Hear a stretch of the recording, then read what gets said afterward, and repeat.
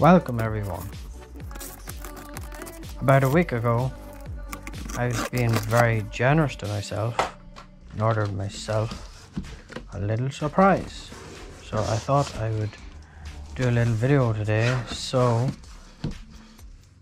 today's video, we have the unboxing and setting up of the Creality CR10s ProV2.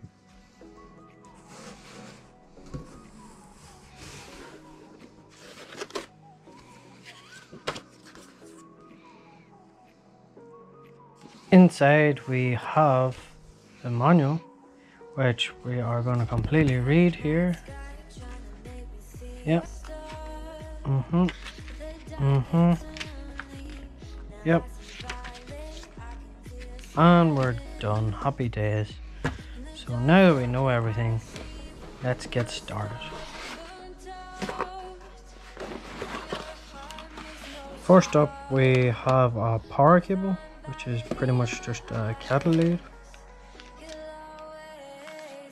Next we have a USB pen with a micro SD card for transferring your prints from your PC to your printer.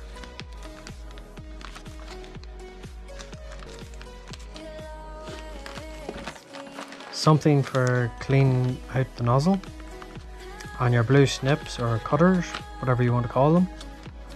Some tools, Allen keys and wrench.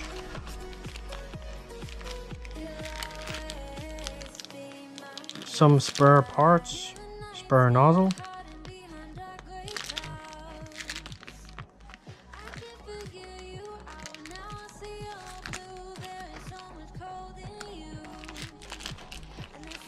A lead to connect your printer to your PC if you wish to. A spool holder for your filament.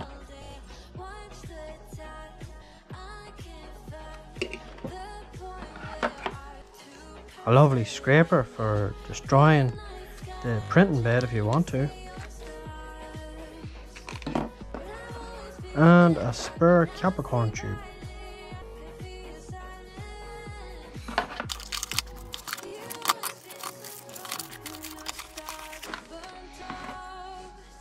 We also have what I like to call a tester spool with a whopping 200 grams of white PLA. A lot of people would throw these away, wouldn't even use them, and wouldn't be of the greatest quality of filament.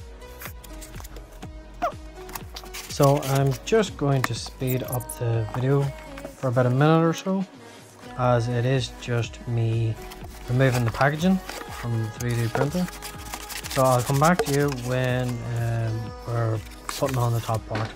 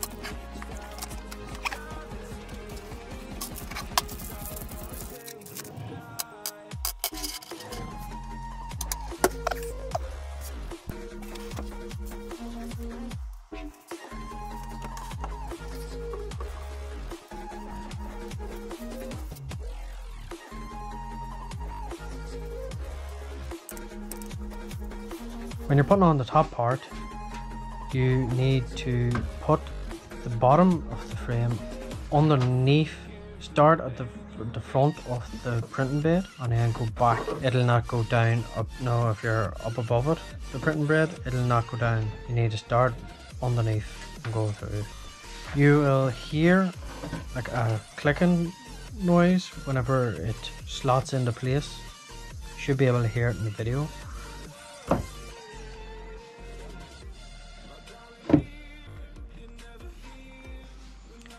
There are 2 screws to go in either side. They go in from the bottom upwards, so you want to make sure that you slide the 3D printer just slightly off the edge so you can have access to screw the screws in from the bottom. There's 2 screws at the top, 2 screws on the other side. They'll be screwed in with the Allen keys that is supplied.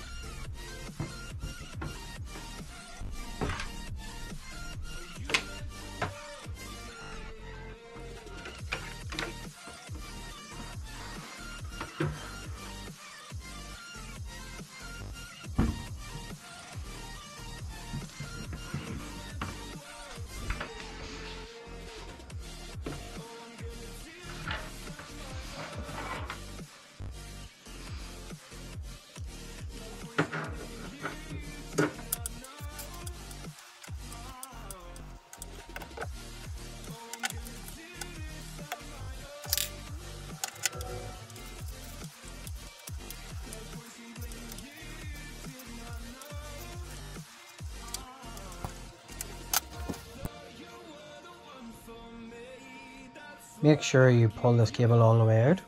Next you want to plug in the Z motors. So there will be a cable that's taped down, so remove the tape and plug those Z motors in. Then you want to make sure that the wires is actually tucked nicely out of the way, as when the printing bed is moving back and forth, you want to make sure that the leveling knobs underneath the printing bed, they don't catch the cables that are on the Z motors.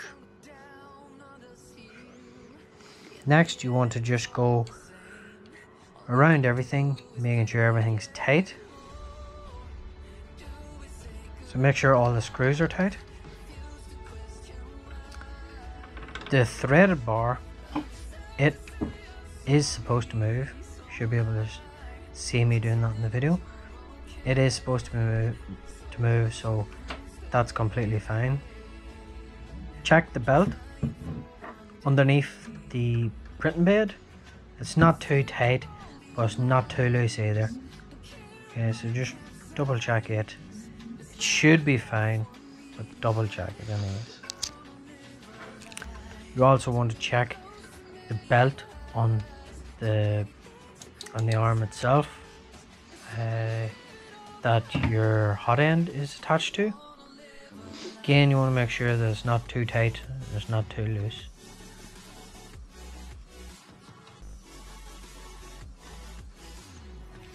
Make sure that the hot end itself is secure, it's not wobbling. If you do need to make any adjustments, use the wee wrench that comes with the printer. So in the video here you'll see me loosening it and then tighten it up again. So that is how you would do it.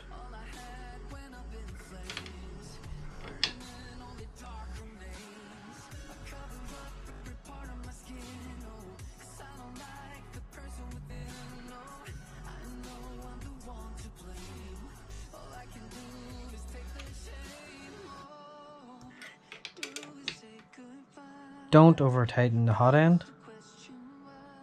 Make sure that it's tight enough that it doesn't wobble when you try and move it, but it still moves freely along the belt. I want to make sure it still moves nice.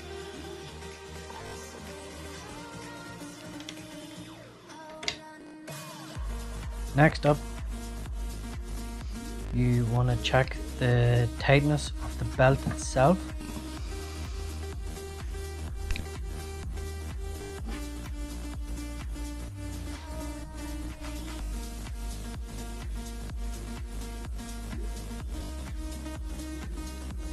I will show you now in the video how you can adjust this.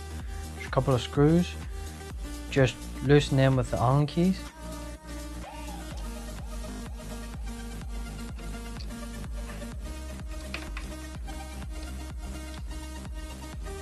When you want to tighten up the belt, you need to pull it back. You'll be able to see me pulling it back. When you pull it back, and you tighten it. Tighten that screw with the Allen key.